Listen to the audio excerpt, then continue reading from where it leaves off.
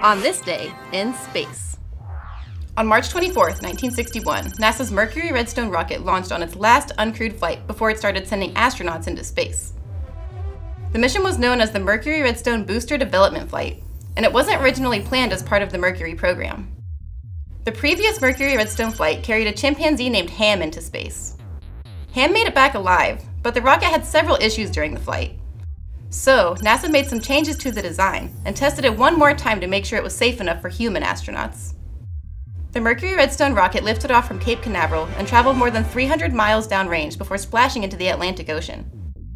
The mission was deemed a success and cleared the way for Shepard's historic first flight into space. And that's what happened on this day in space.